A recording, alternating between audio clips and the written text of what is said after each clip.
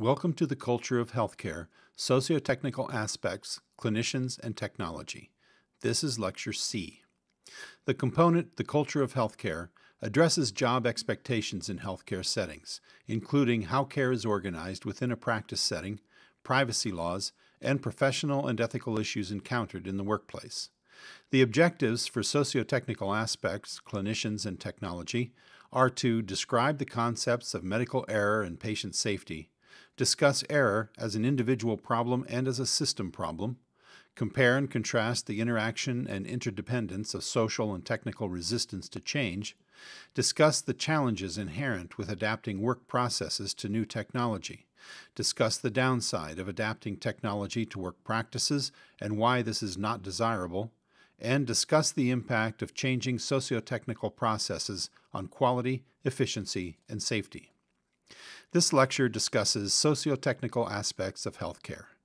A socio-technical system is a system in which people and technology interact. These interactions can be straightforward or they can be quite complex. Organizational characteristics of the socio-technical system are modified by this interaction, for better or for worse. Optimization of one element in this system, either the social element or the technical element, without close attention to the other element, may be detrimental to the organization. Medicine and technology are closely interrelated, and one could argue that medicine has traditionally been dependent on technology for its progress. One example that illustrates this point is the story of the microscope. This story begins in Italy in the 14th century, when advances in optics led to a better understanding of lens making. In 1590, the Dutch lens makers Hans and Zacharias Janssen developed the microscope. 85 years later, in 1675, Anton von Leeuwenhoek examined blood, insects, cells, and bacteria under the microscope.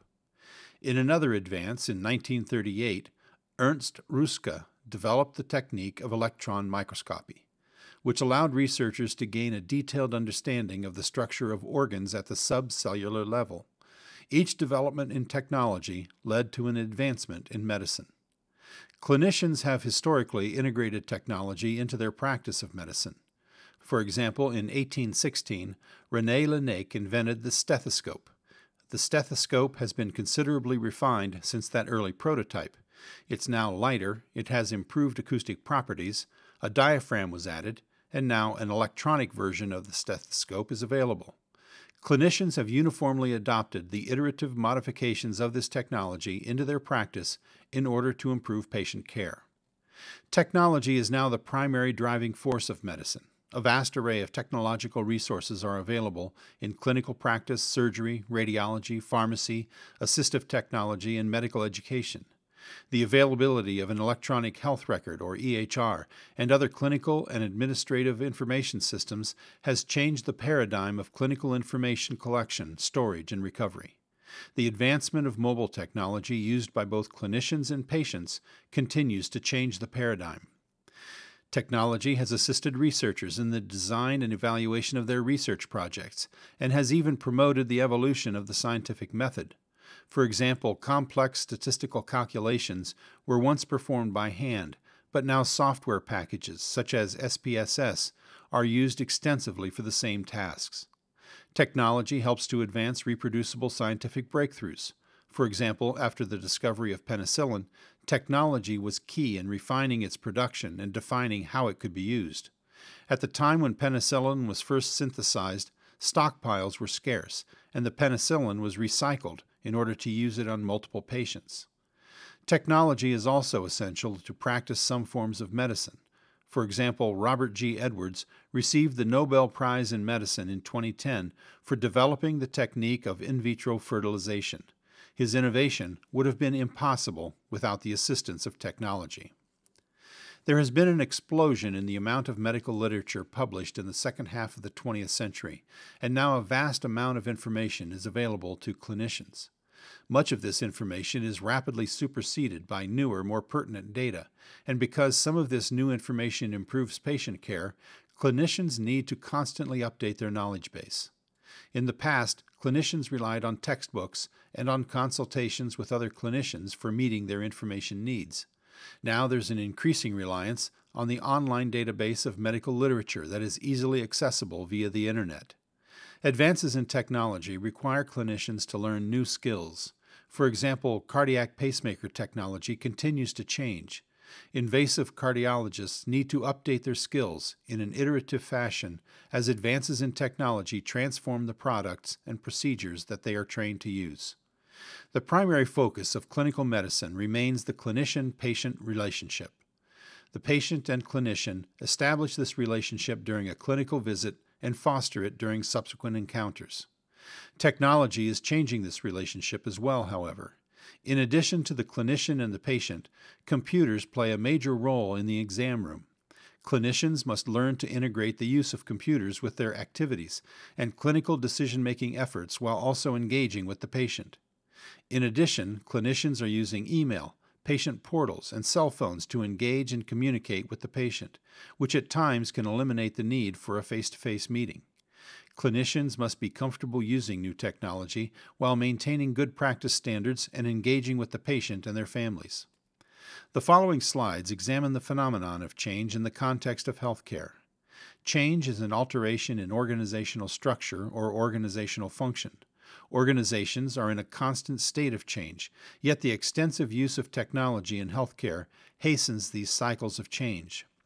Certain types of technology may be entirely transparent to the end user, and their implementation may be welcomed by individuals and groups.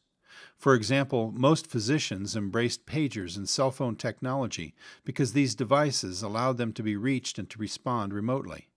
Mobile devices such as smartphones and tablets allow physicians to be more flexible with accessing clinical systems and responding to patient needs regardless of their location. The freedom to address patient care issues from locations other than the bedside has been welcomed. However, some technologies are intrusive and significantly change the workflow. One example is implementation of the EHR system in the clinical setting. Clinicians are more reluctant to use technologies that they perceive to be counterproductive or contrary to their clinical focus and impede how they practice medicine. To quickly adapt new technologies and information systems, clinicians must see the value and benefit to clinical practice, clinical outcomes, patient safety, or workflow. As change occurs in a healthcare organization, it occurs in parallel with the delivery of healthcare, because clinicians can't stop taking care of patients while they master new systems. In the past, physicians could see patients, write orders, and plan for care without intersecting significantly with technology. Now, with the advent of the EHR and other clinical systems, the social and technical aspects of patient care are interdependent. Changes in technology require clinicians to make substantial changes to the way they deliver patient care. The converse is also true. Changes in patient care may require changes in technology. Successful implementations must address people and processes as well as technology. Implementations should proactively address the integration of information systems with operational processes, procedures, workflow, job duties, and staff capabilities. Significant change in the healthcare industry is frequently accompanied by resistance to this change. Resistance to change is the action taken by individuals and groups when they perceive that the change is a threat to them. There are generally three phases of change. First, there's a period of inertia, when little is done. Next is a transition phase, when the change is beginning to be implemented. Once the transition is complete, the organization reaches a new steady state with achievement of the new model. Resistance to change, at least at the outset, is inevitable because many individuals and groups tend to defend the status quo. The technology and system implementation processes should incorporate approaches for addressing staff resistance early and determining the root cause if possible. Several strategies help overcome resistance to change. One key initial step is to involve all stakeholders before implementing the change. Another method is to create effective lines of communication. Resistance to change can also be mitigated by enlisting the aid of champions or enthusiastic people who can help the organization push forward and overcome resistance from naysayers. Organizations can also attempt to alleviate fears that may be contributing to resistance. Individuals and groups should collaborate to solve problems during the transition, and organizations should actively elicit feedback. Sometimes, resistance to change may be the sign of a problem that has not yet been uncovered. Open communication between all parties will assist to identify these types of problems and bridge gaps of unrealistic expectations, as well as identify the need for additional training and education. The healthcare environment is complex, and over time, clinicians develop their own work processes, in addition to the training and education received in school. Clinicians are likely to use multiple tools and technologies to assist them at work. For example, a physician may use a stethoscope, and a radiology technician may use a CT scanner. Technology has become an essential component of workflow. For example, a physician may see 20 patients per day in the clinic and now depends on the EHR to provide data, help answer clinical questions, solve problems, and aid in documentation or scheduling.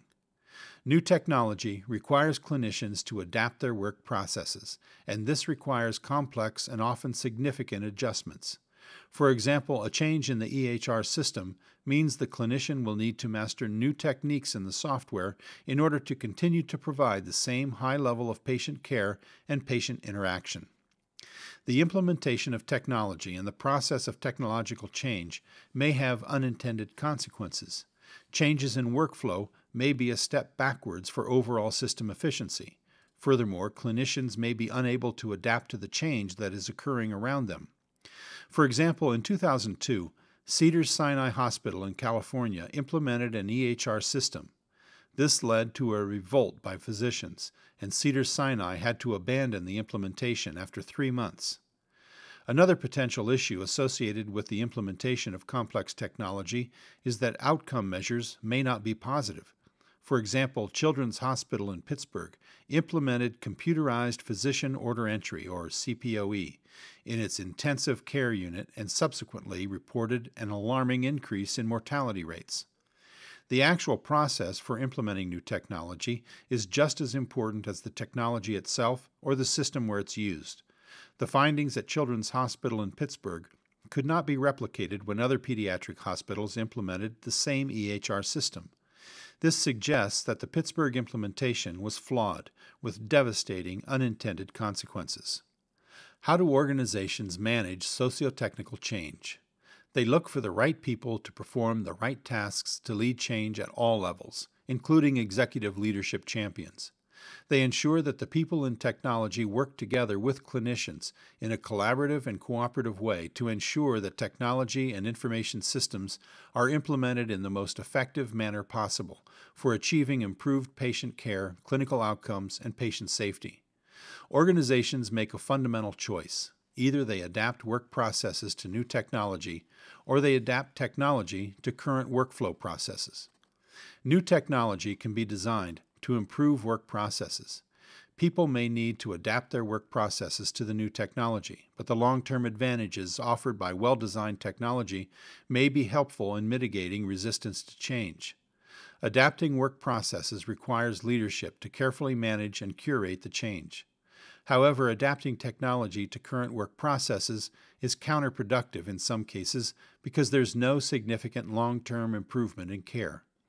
Although this strategy may help to streamline some aspects of workflow, it's a less agile method and less adaptable to future changes. One primary axiom of managing socio-technical change is that new technology can be designed that will improve work processes, and work processes can be adapted to new technology. Having clinicians and technologists working together drives the appropriate balance of workflow and process change with any technology implementation. Socio-technical change can lead to enhancements in quality measures and improvement in clinical and operational processes. Other improvements in outcome measures can be demonstrated as a consequence of successful socio-technical change. These include improvements in efficiency and associated enhancement of workflow, processes, and procedures. For example, improving the technology of EHR systems allows better ways to capture information and document encounters. This allows clinicians to spend more time talking with patients as opposed to documenting the visit. New technologies improve efficiencies of processes. For example, installing a newer generation CT scanner would lower the dose of radiation required to obtain a CT scan. Improvements in patient safety and an associated reduction in errors should follow. One example of error reduction is afforded by clinical decision support. For example, the availability of information embedded in the EHR helps the clinician make good decisions at the point of patient care delivery. Medication errors are also reduced as a consequence of successful socio-technical change. For example, barcoding for medications and for patients can prevent mistakes in medication administration. One additional impact of socio-technical change is in the job market. The past few years have seen changes in existing jobs and corresponding job descriptions, as well as creation of new jobs requiring new skill sets. There are roles for new experts in health information technology, roles for clinicians who are technologists, and roles for technical specialists who have exposure to the clinical environment. Healthcare technology roles, especially for clinicians, are found across many different types of employers, including healthcare providers, software and technology vendors, consulting firms, insurance companies, pharmaceutical companies, and even in state and federal government. Job opportunities will continue to grow in the health information technology sector, especially with the increase of technology demands by consumers, patients, and clinicians. As in the past few years, the future may hold additional new technology jobs and career opportunities that can't be imagined today. This concludes Lecture C of Socio-Technical Aspects, Clinicians, and Technology. This final lecture reviewed the role of technology in healthcare and examined the concept of social and technical resistance to change in the context of socio-technical interdependence. Several challenges and obstacles are encountered when work processes are adapted to new technology, and changing socio-technical processes have various influences on healthcare quality, efficiency, and safety. This concludes Socio-Technical Aspects, Clinicians, and Technology. In summary, this unit discussed medical errors and patient safety, the challenges of adapting work processes to new technology, and the resulting impact on quality, efficiency, and safety. This unit also examined the phenomena of social and technical resistance to change, especially among clinicians.